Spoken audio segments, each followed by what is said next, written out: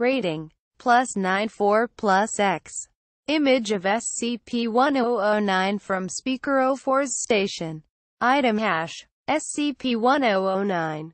Object Class Keter. Special Containment Procedures. The area surrounding SCP-1009 is to be walled off to a distance of 3 meters around it. Speakers are located at every 6 meters around the perimeter of the area, each constantly broadcasting tones louder than 80 decibels. These speakers are to be checked for functionality daily. Small neon tape flags are to be installed clearly around the edge of SCP-1009 at small intervals. If, during daily monitoring, an area is found clear of flags, containment should be re-evaluated. Those performing examinations should wear ear protection to prevent hearing loss.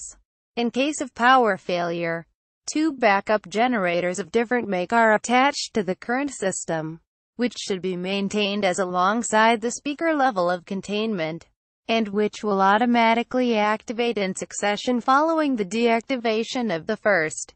In case of complete electrical failure such as an EMP variety strike, a backup system consisting of metal spheres and aluminum sheeting has been installed, which will automatically activate if speakers become disengaged for over 5 minutes. This will allow between 45 minutes and 1 hour to re-establish containment, or to manually reset the secondary RainStick containment component. Re-establishing containment is a top priority in the case of outages. Description: SCP-1009 is an anomalous area of land approximately 45 by 30 meters and irregularly shaped. This area will expand, converting all foreign materials surrounding it to further areas of SCP-1009 chemically and structurally irrelevant to the original materials and structures. SCP-1009 expands at a rate of 0.8700 meters per hour.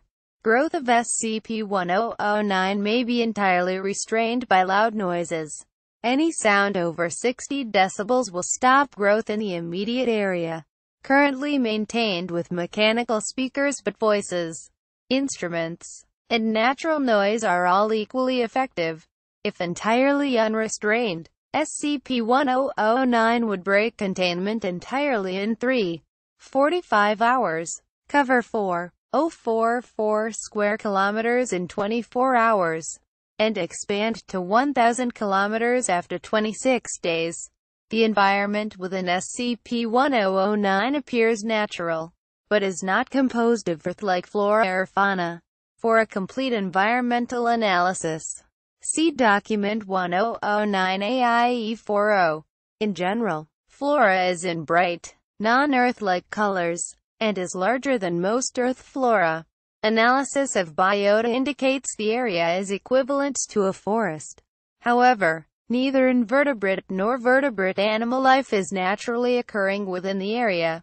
There is no effect on humans within entering SCP-1009, allowing the taking of numerous samples and measurements. Addendum A. SCP-1009-A is the corpse of an unusual creature found in SCP-1009. SCP-1009-A was seen exiting the area and was shot by a guard, who has been reprimanded for his hasty actions.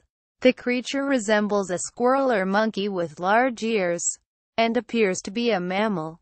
The body is currently stored in the Site-8 deep freeze, and may be requisitioned for study from Dr. Light. Addendum B. Dr. Fo has proposed that SCP-1009 could be allowed to expand around a source of noise, creating a circle of non-anomalous terrain within the area, and that this might have a different effect on humans within it. Necessary documentation was approved, and D18899 was selected as a subject. Hogtied, and placed with a 70-decibel battery-operated speaker at the edge of SCP-1009. Some of the containment speakers were permitted to be moved in order to allow growth. Security footage from Event 1009-EE1, taken from the Speaker 27 station. Growth did occur around the buzzer, over the course of 7 hours. The D-class was seen to experience typical fear and panic at the beginning of the test. However, in the area surrounding the buzzer, large spike-like plants grew to surround and form a dome over the top of the area, which is unusual growth within SCP-1009 has never otherwise responded to outside stimulus. After 12 hours, the battery on the buzzer failed, and the non-anomalous zone was taken over by the area. At this point, cameras in the containment area record an unusual event when the circle of normal terrain shrank over D18899. D18899 disappeared and was replaced by a large, dark-colored animal resembling a deer or caribou, free of restraint, which broke through the ring of branches using its head, then proceeded to circle the area of containment, knocking against walls and damaging 3 speakers with its hoofs and head. Cameras had difficulty picking up the entity's image. The photo included is the clearest available. At this point, the attending researcher, Dr. V, radioed for help while grabbing a fire extinguisher and entering the containment area. Dr. V managed to drive the animal off, and it ran into the center of SCP-1009, and apparently disappeared completely after leaving the sight range of both cameras and Dr. V. As far as can be determined, SCP-1009-B no longer exists and never exited containment.